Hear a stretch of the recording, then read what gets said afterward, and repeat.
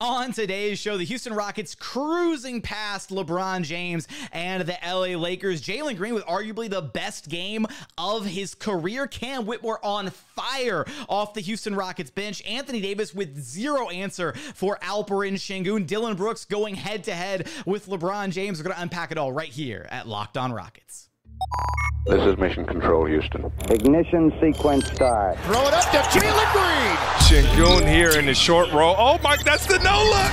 Jabari for three and the win. Yeah! Look at Tari, Eason. Here comes Tari. No! T-minus 15 seconds. Guidance is internal. The Houston Rockets select Thompson and Cam Whitmore. One thing I have never done is not made the playoffs, and so we want to take that step here as well. 6, 5, 4, 3, 2, 1.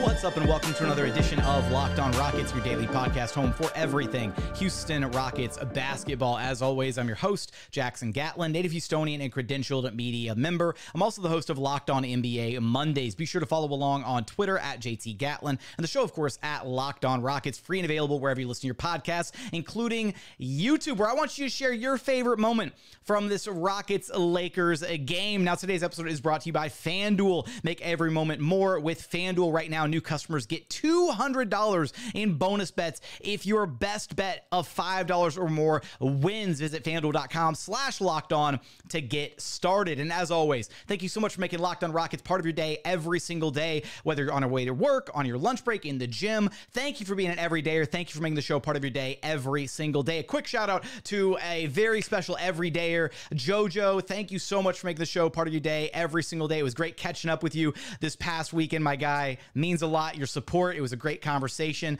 and thank you for being an everydayer.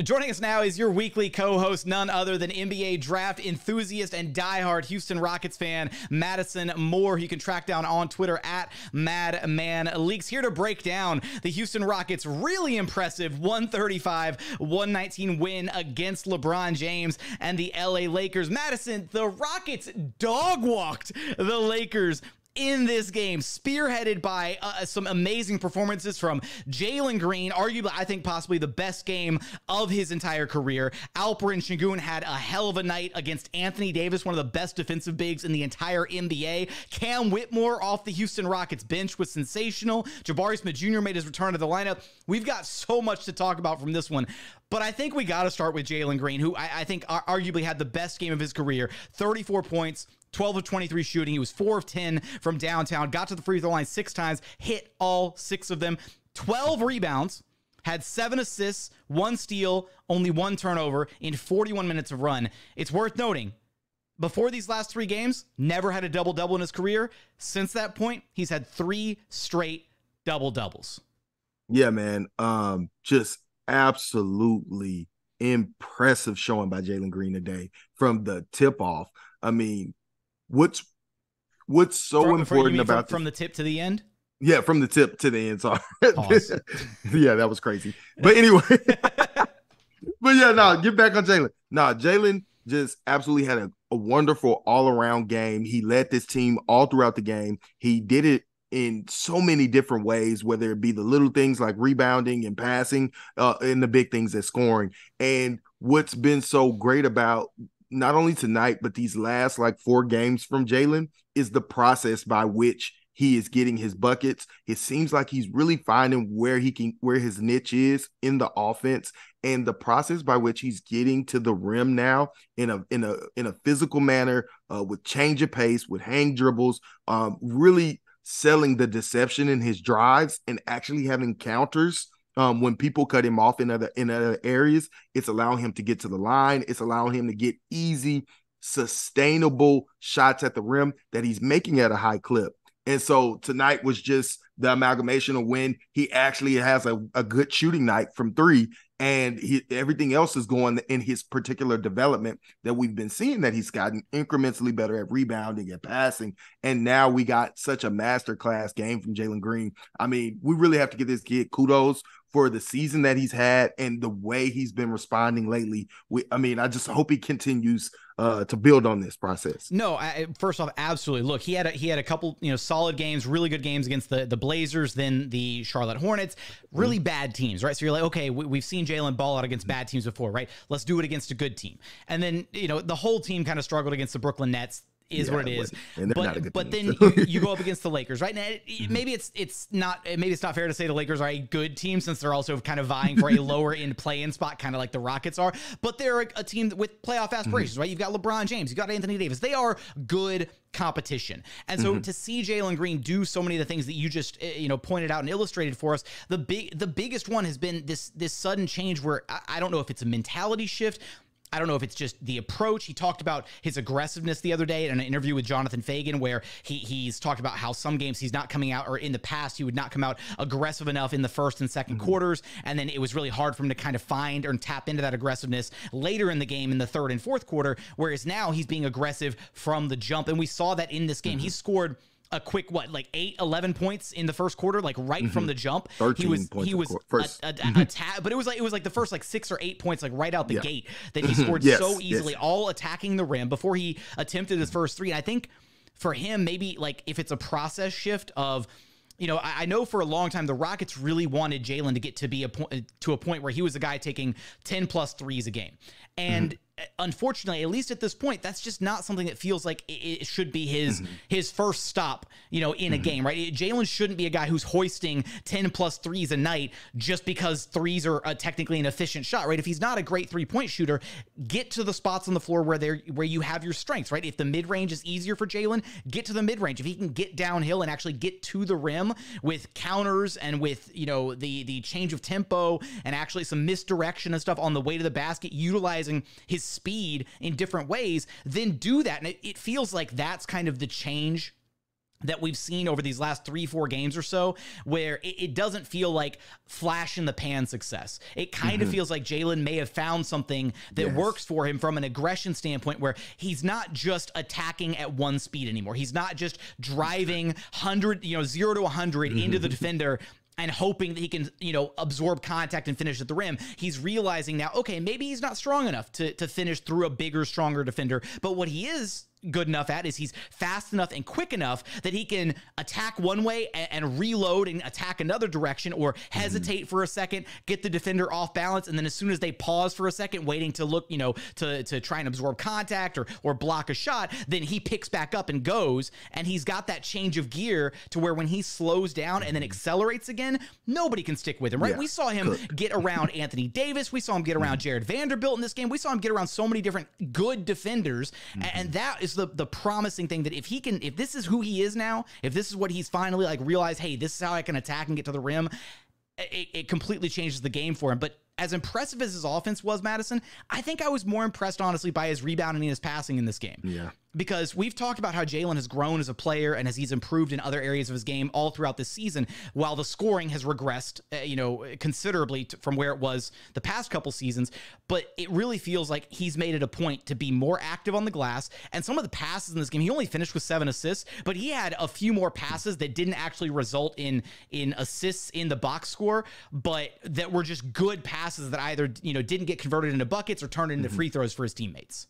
Yeah, I mean, even Ime Udoka used him a lot in this game as our backup point guard. As just after he came out, we started the game as the shooting guard in attack mode. But then in the second quarter, when he came back in for Fred VanVleet, and even some when Fred VanVleet was on the floor, he is initiating offense and he was letting his offensive game come to him. But he was initiating in a way to get guys involved. Most importantly, Sengun, of course, who also had a stellar game. But also, we've seen Jalen make almost every pass in the book. We've seen him make kickouts, which we all know has been such a struggle for Jalen for the past 2 years. But he made some nice kickouts to Dillon Brooks. We've seen him do dump offs where he's got a guy in the air and he's dumped it off to Alperen Sengun. And of course, he's always been great at the pocket pass. I mean, just an all-around impressive game, high IQ game from Jalen Green tonight. And I'd like to say one more thing about his finishing at the rim and his change of direction.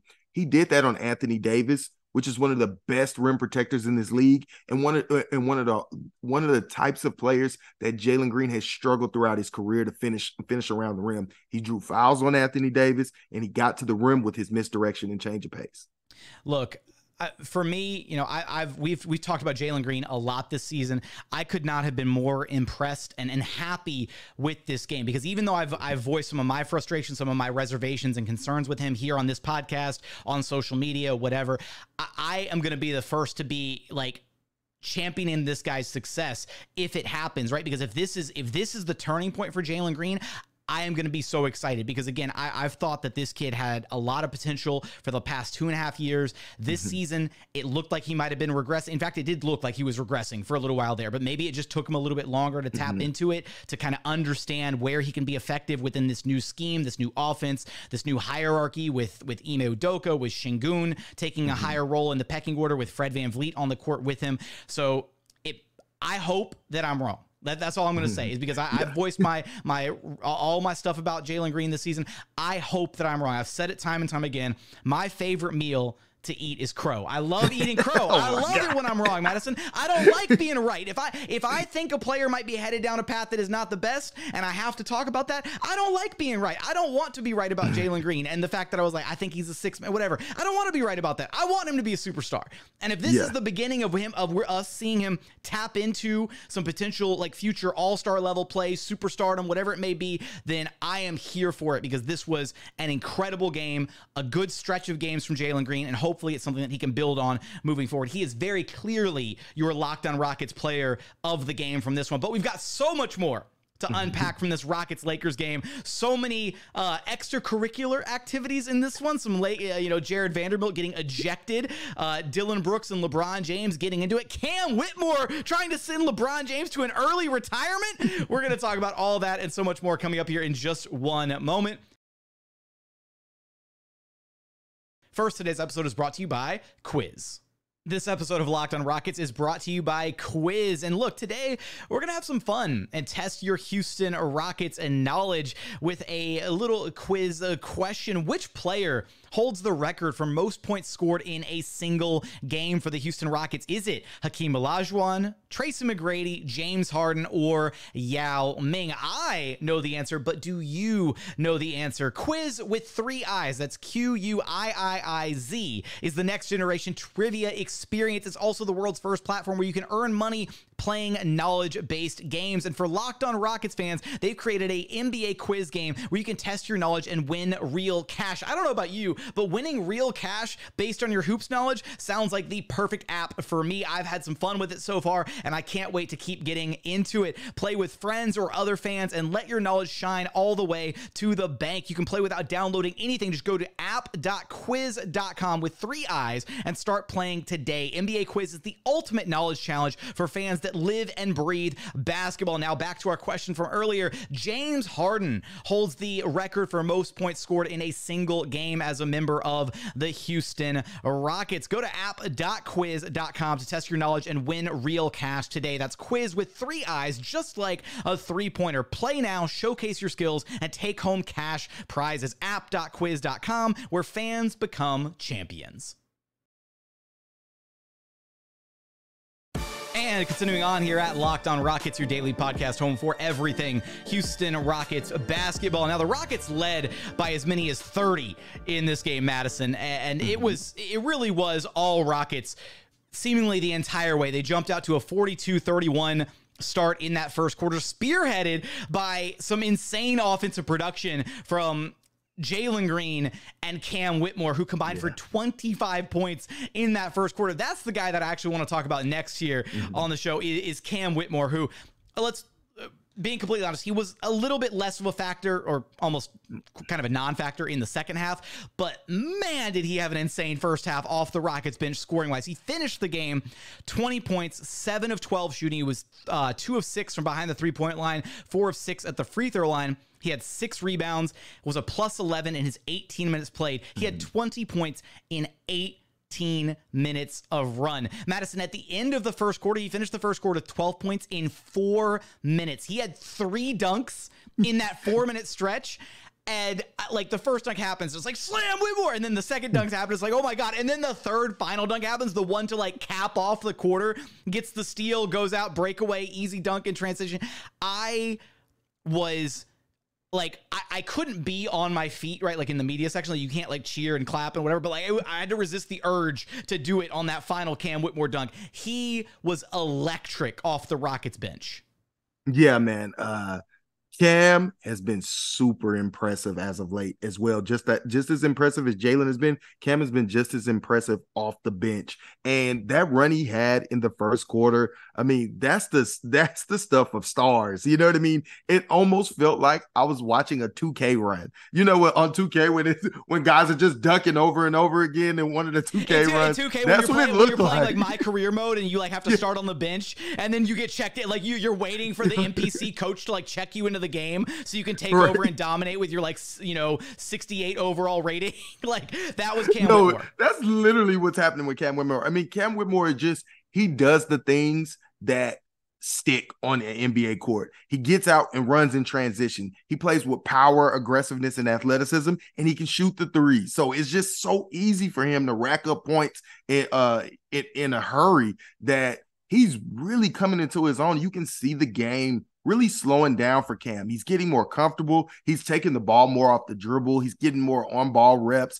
as well as he's just overall aggression. Cam has been great for these Rockets off the bench, and his minutes are going to shoot up. Like we're going to start seeing him at 18 to 25 minutes a game because he's just that good and that important off the bench for the Rockets. And for us to have a rookie who can positively contribute to the Rockets winning on the court, that speaks volumes about his development and who he may be in the future. I mean, when you see rookies that come in and are this productive, they typically turn out to be all-stars. You know what I mean? They typically do. And so it just goes to show that this Rockets future is so very much bright. And we didn't even get into Jabari Smith tonight, who just before we move on to Jabari,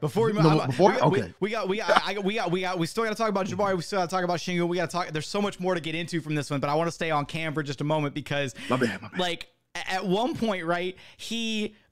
On your point about Cam in transition, right?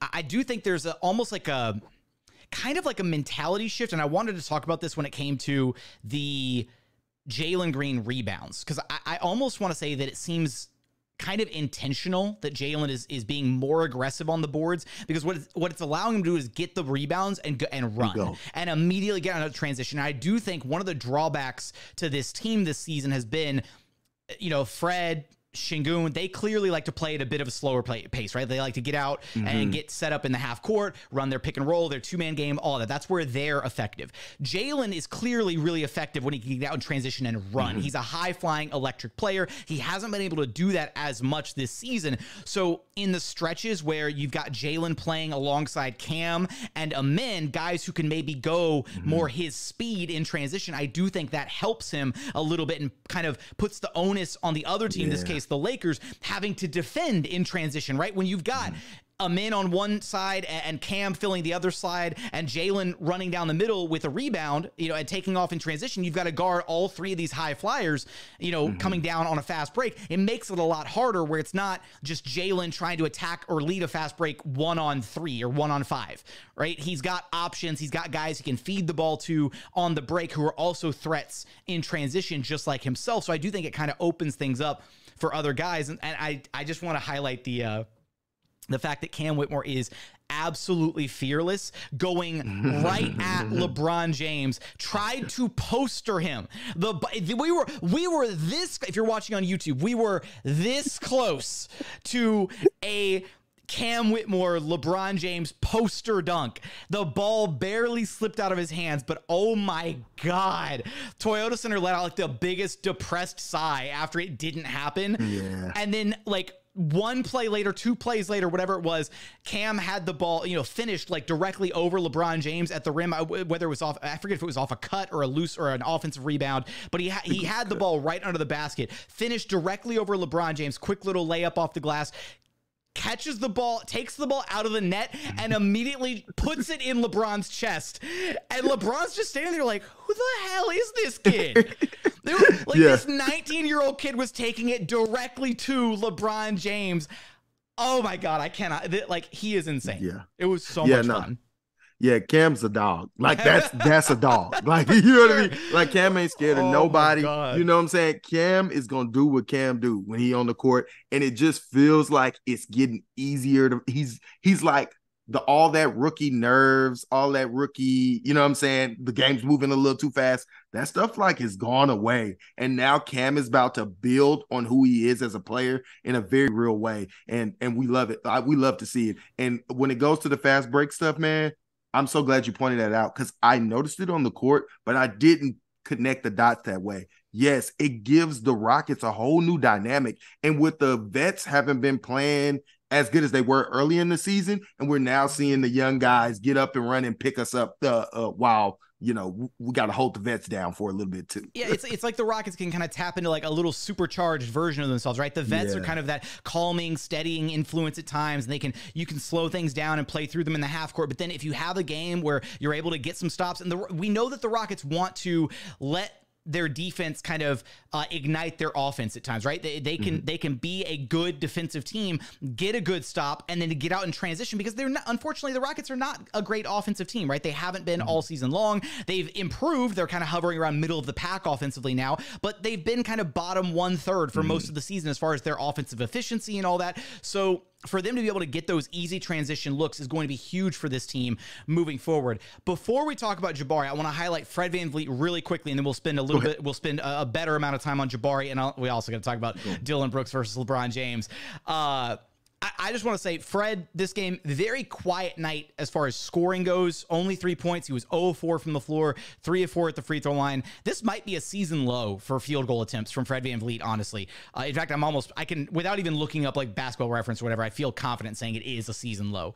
But he had 14 dimes and only 2 turnovers. And I think this was the exact type of game where you look at Fred and you're like, he played perfectly. He did what he was supposed to do. Now, you would have hoped that he would have knocked down like a couple of those threes instead of going 0 for 4, sure. But at no point did he feel the need to take over the game or try to, make look for his own shots because he had so many different weapons on the floor who all had it going. The times when Fred tries to take over a game this season have been because other guys don't have it going or he feels like he needs to hit a clutch shot because nobody else had it in that moment. Tonight, Jalen had it going. Sengun had it going. Anthony Davis had no answer for him. And Cam Whitmore had it in the first half. Even Jabari and Dillon Brooks were really strong offensively in this game. So Fred was doing what he had to do, which was wheel and deal, right? He was setting guys up. He was very clearly looking for guys, whether it was in transition, in the half court. He was putting guys in positions to be successful. The number of times that he found Jalen, not even as a direct result of him getting an assist, but just looking for Jalen, right? Feeding the hot hand, getting Jalen the ball so that Jalen could run and orchestrate more offense. That's what you want to see your veteran point guard do. So I was really impressed with Fred VanVleet in this game, even though, people are probably going to clown him and the contract and all this for, oh my God, you're paying this dude $40 million and he went 0-4 and he only had 3 points. Those people aren't watching the games and seeing the actual impact that he has on a game, especially, again, just the leadership, the intangibles that he brings, as well as the defense, which I think is another important element for Fred VanVleet. But do want to talk about Jabari Smith Jr. coming up. Got to talk about Dillon Brooks versus LeBron James. Got to squeeze in some Alperen Sengun before we wrap up this episode. We're going to get there in just one moment. First, today's episode is brought to you by BetterHelp. Look, around New Year's, we get obsessed with how to change ourselves instead of just expanding on what we're already doing right in our everyday lives. Therapy helps you find your strengths so you can ditch the extreme New Year's resolutions and make changes that really stick. Look, I've done therapy in the past and I found it an incredibly helpful process for me in my personal life. So if you're thinking of starting therapy, give BetterHelp a try. It's entirely online, designed to be convenient, flexible, and suited to your schedule. Just fill out a brief questionnaire to get matched with a licensed therapist and switch therapists at any time for no additional charge. Celebrate the progress that you've already made. Visit BetterHelp.com/LockedOnNBA today to get 10% off your first month. That's BetterHelp, HELP.com/LockedOnNBA. Today's episode is also brought to you by FanDuel. Happy Super Bowl to all those who celebrate from FanDuel, America's #1 sportsbook. Because if you're like me, Super Bowl Sunday is all about getting together with friends and family, grabbing a great seat on the couch, getting some of your snacks and food, and getting ready to watch some awesome football. And let's be honest, some pretty entertaining commercials. Because look, we'd be lying if we didn't say we look forward to the Super Bowl commercials. And hey, FanDuel has so many ways for you to end the season with a W, or 2, or 3. Not only can you bet on who will win Super Bowl 58, but FanDuel also has bets for which players will score a touchdown, how many points will be scored, and so much more. In fact, you can take a look at some action like Patrick Mahomes and Brock Purdy to combine for 50-plus rushing yards. You can get plus 145 odds on that one. Here's a fun one. A Super Bowl repeat. San Francisco 49ers to score 0 points in the fourth quarter, plus 380 on that one. And here's the best part. New customers join today and you get $200 in bonus bets if your first bet of $5 or more wins. Just visit FanDuel.com/LockedOn to sign up. That's FanDuel.com/LockedOn. Make every moment more with FanDuel, an official sportsbook partner of the NFL. And final segment here at Locked On Rockets, your daily podcast home for everything Houston Rockets basketball. Now, Madison, I apologize. I cut you off before you tried to transition into Jabari. I wasn't ready yet. I got the show lined up over here, but I apologize. Look, it's Jabari's return to the lineup. It was very nice to have him back in the Rockets rotation. He was sorely missed in his absence. In his first game back, 18 points, 8 of 13 shooting, 2 of 5 from long distance. He had 9 rebounds, 3 steals, 4 assists, 1 block, only 1 turnover. The floor is yours. What did you see from Jabari in this game? Yeah, man.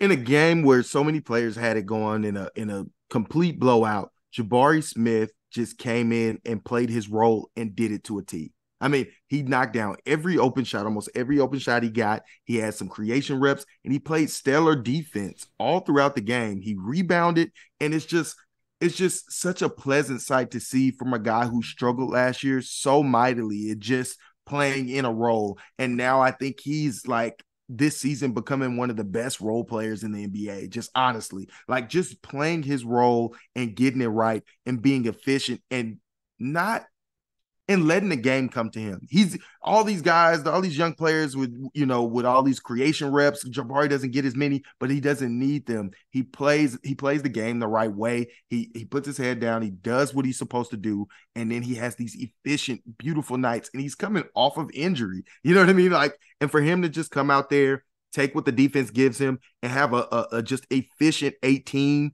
as like our 5th option tonight is just excellent, man. I had to give him a shout out, bro, because for you to be that talented and that good and just play a role to his T, you really have to give a young player a shout out for that. And I should have had this stat teed up earlier when we mentioned the fast break stuff, but I was digging it up just now.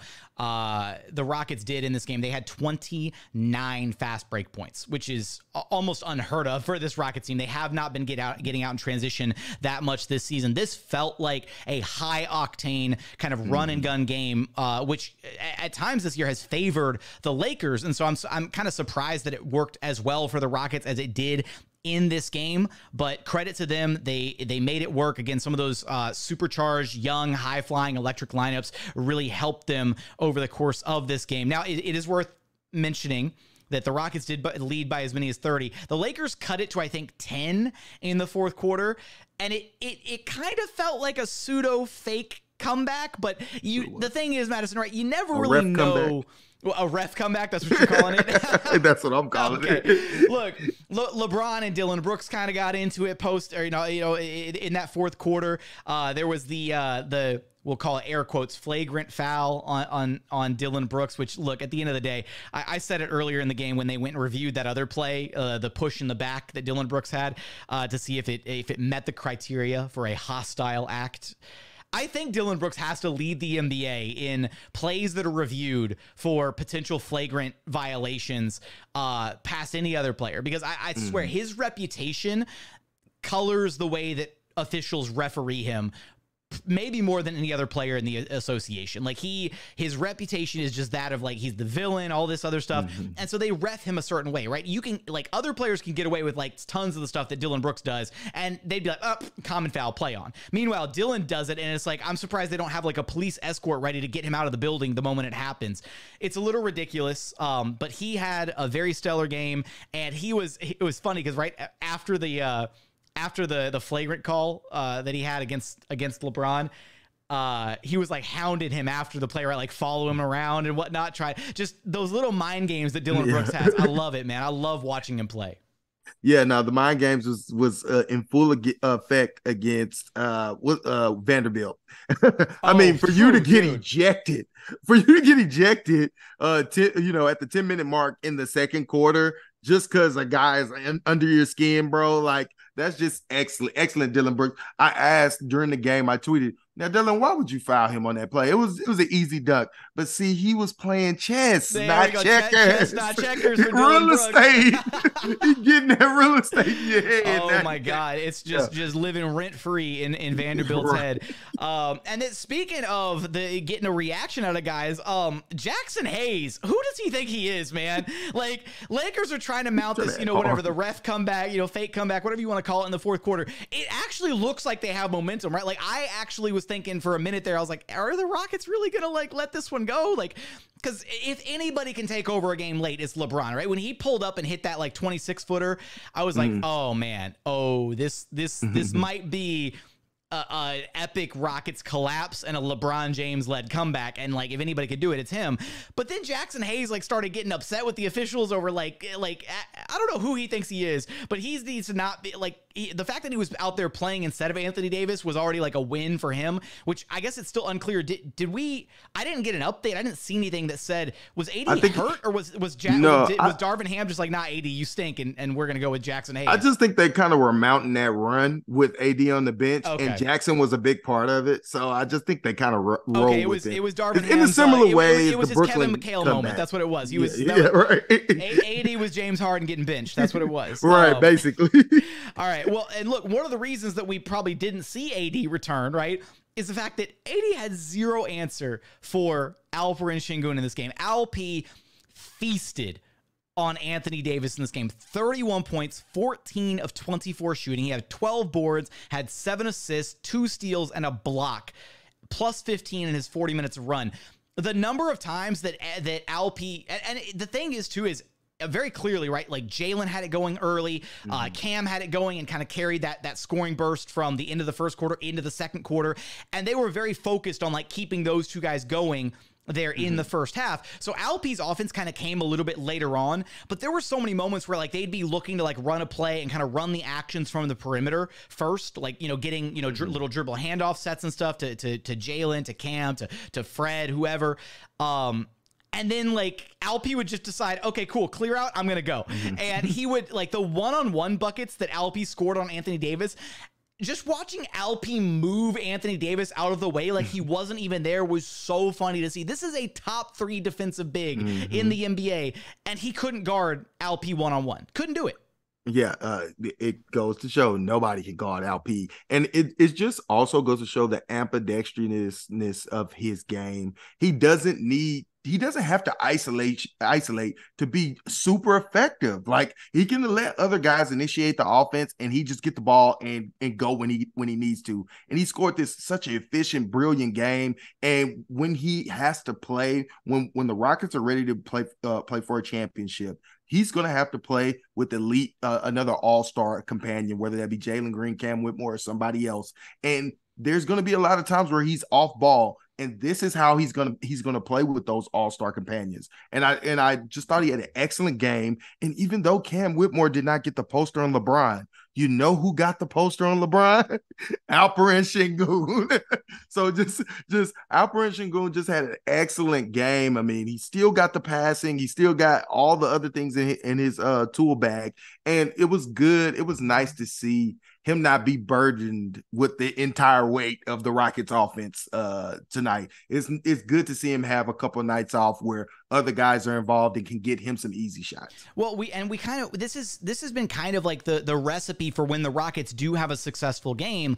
Well, I will say defensively, maybe because this game kind of turned into a bit of a track meet, you'd like to see the Rockets maybe, I don't know if slow it down is the word, but this wasn't exactly the defensive identity Rockets that you're accustomed to seeing, although they did get their fair share of stops, and those stops kind of ignited their offense, allowed them to get in transition. I do think at one point, though, in this game, it kind of became more about just we're just going to outscore the Lakers because they can't stop us, so we'll just keep piling it on.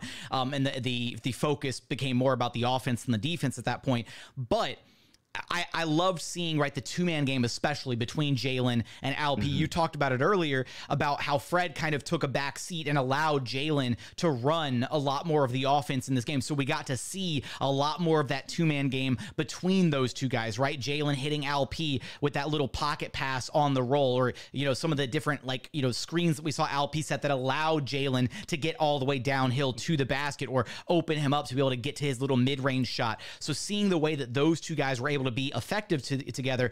I know that everybody wants to do the Denver Nuggets whatever comparison, and I think you've actually brought this up before, or maybe it was Alec. Somebody brought this up that wasn't named me on the show, so I'm trying to give credit where credit is due. But I've also had this thought before, is just, I think if you look at the similarities between them, I think a De'Aaron Fox, Domantas Sabonis comp is a lot more accurate for Jalen Green and Alperen Sengun, especially when you consider that De'Aaron Fox hasn't been, and still kind of isn't, a great three-point shooter throughout his career. He's more of a guy that is, quick, explosive, nimble, a little bit of a smaller guard, but can still be really effective in the mid-range and getting to the rim.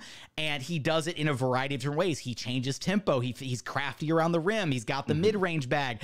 All those little things that we kind of saw on display from Jalen Green in this game, I think that is more so the blueprint of how a team that's built around Alperen Sengun and Jalen Green can be successful with those two guys without either of them really being absolute three-point threats, right? Sabonis isn't a three-point threat. De'Aaron Fox is not a crazy three-point threat. He'll hit him sometimes, but he's not a lethal three-point shooter. And yet they put tons of shooting around those guys, and they've got one of the most high-octane offenses in NBA history because of it. So seeing the way that those two guys kind of complemented each other in this game was really exciting if that's something that they can build upon moving forward. It was kind of a glimpse into the past of what we've seen the two-man game look like between those two previously. Yeah, man. Definitely think that Alperen Sengun and Jalen Green are incredible fits for one another. I mean, Jalen Green's ability to initiate the offense and hit the pocket and find Alperen Sengun all over the floor, I thought it was great, not just all game, but also in fourth quarter and during crunch time. Now, all year, Jalen has struggled to initiate offense in the fourth quarter. All year. He struggled to take care of the ball in the fourth quarter during crunch time as guys kind of just poke at his handle. But tonight, I thought he was really good, and he had two of the biggest buckets. Not only was he finding Sengun in the pick and roll, but he also had two of the biggest buckets. One, he actually got to the rim on Austin Reeves and scored, which pushed the lead back up. But the play before that, he actually got to the line, falling back on his incredible driving ability, and which trends in the crunch time, right? Which trends to the sustainability of this new way he's playing. We talked about how Jalen, about 10 games ago, had a great shooting stretch, but we didn't know if that was quite sustainable for him. The way he's playing now is the first time I really felt like this is a sustainable way, and he did it in crunch time, which was so encouraging to see. So I just wanted to give him a shout out on that and finding Alperen Sengun as well. Last mention here from this game that we got to talk about. Good friend of the program and former Houston Rockets legend Christian Wood, who was getting absolutely cooked by Jeff Green in isolation in this game. I don't know. Somebody needs to tell Darvin Ham that Christian Wood cannot guard Jeff Green. I don't know who Christian Wood can guard, but it's not Jeff Green, because Jeff Green saw Christian Wood and said, "That's barbecue chicken," and went at him every single time down the floor. My goodness, that was tough. I had some Rockets employees, they're the social media team, whatever, sitting next to me. And one guy, after the second or third time that Jeff Green went right at Christian Wood, dude just mutters. He goes, "He's food. He's food. Keep going after him." I was like, "Oh man, that's rough." So, look, it was an exciting, fun game. It felt like a much needed game, right? The Rockets had, a kind of a stretch of some rough games as of late. But this is one of those games where, they got up to play LeBron and AD and the Lakers. This is one where you can walk away feeling really good about the process, about a lot of the different individual storylines. Feels like everybody kind of played their role almost to perfection in this game. So the Rockets should be really excited about this one, and hopefully it's a sign of things to improve upon moving forward. Hopefully this is kind of the game that maybe gets their mojo back a little bit moving forward, because they got the Pelicans, which will be another big one coming up on Wednesday night. But Madison, any final thoughts before we shut this one down? No, I think I'm good, man. It was a fun game. It was a fun recap. A lot of fun moments from this one. I want you, if you're watching the show, if you're listening to it, I want you to go on YouTube in the comment section. Tell us your favorite moment from this game in the YouTube comments. But Madison, you know the drill. Let everybody know where to track you down at. Yeah, follow me on @MadmanLeaks. I love to talk Rockets basketball. That's going to do it for another edition of Locked On Rockets. As always, thank you so much for checking out the show. If you haven't done so yet, please consider subscribing wherever you listen to your podcasts, or on YouTube, just search Locked On Rockets. Be sure to like, comment, and subscribe. But as always, thank you so much for watching. Thank you so much for listening. And we look forward to having you back right here at Locked On Rockets, your daily podcast home for everything Houston Rockets basketball.